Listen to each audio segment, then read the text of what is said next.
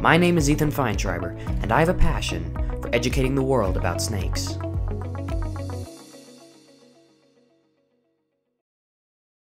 Looking for more rare snakes is always an adventure, especially when I find them.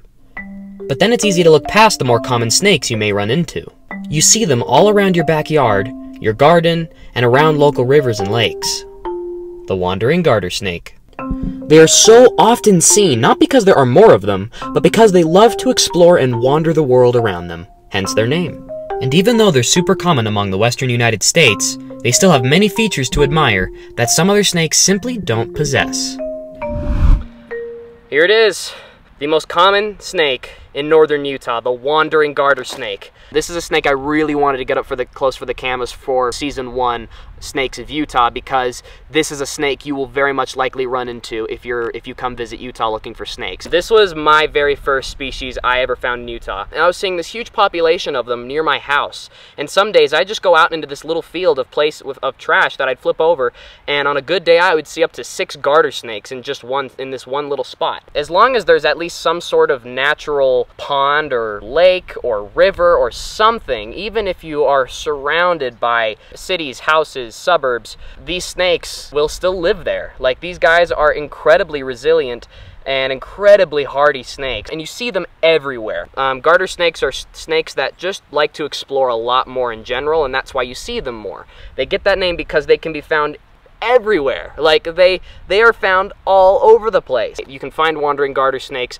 not only around almost all of Utah, but you can also find them in Nevada, Oregon, Washington, Montana, Idaho, Colorado, New Mexico, Arizona, California. They're all over the place, really. This is a species you will see out during the day most of the time. However, during the summer months, when it gets too hot for these guys to come out during the day, they will be out at dawn and dusk, and then sometimes they can be found out crossing roads at night. So this snake is perfectly adapted for this habitat because it blends in like crazy. There can be whole big bunches of them in one place and you wouldn't even know it because these guys blend in so well. They rarely bite, but it can happen. One of the first garter snakes I found this year, for some reason it didn't musk on me, so it ended up deciding to bite me instead, and I think maybe that's just because it felt like it couldn't musk, and so that was the only thing it had to resort to last. So it is possible to see these snakes try to bite, and they will if you feel really threatened, but most of the time they'll just wiggle around, try to get out of your grip, and they will absolutely intentionally smear you with the musk. I mean, they'll bring their tail up and just wipe it all over the place.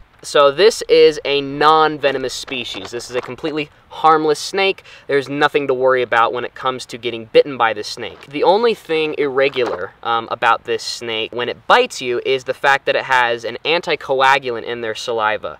Some people consider it a type of venom. I, however, do not. Even if I did, it's nothing to be scared of. In fact, it actually aids in keeping you from getting an infection if you actually happen to get bitten by one. So these guys are one of the first snakes to come out in the year. I have seen valley garter snakes out in February before, and last year I found one of these, and it was November 5th. These snakes are viviparous, meaning that they give birth to live young just like us humans.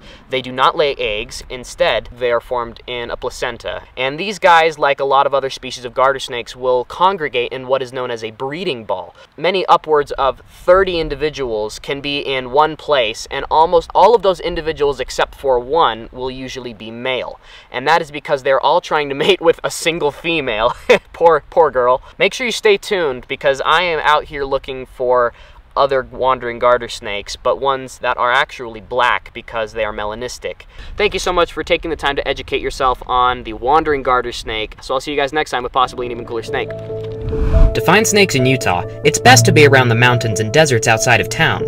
This is because proper habitat throughout the valley has been replaced with urban areas for us humans to live in. Habitat destruction is a major problem here, and it brings me such joy knowing that there are snakes capable of living among residential areas for us to admire. And despite how much we've invaded their habitat, they've still managed to establish themselves as the most common snake in northern Utah. If you enjoyed this episode of Snakes on the Brain, let me know by giving this video a like. And if you want to learn about other snakes I've caught, make sure to subscribe.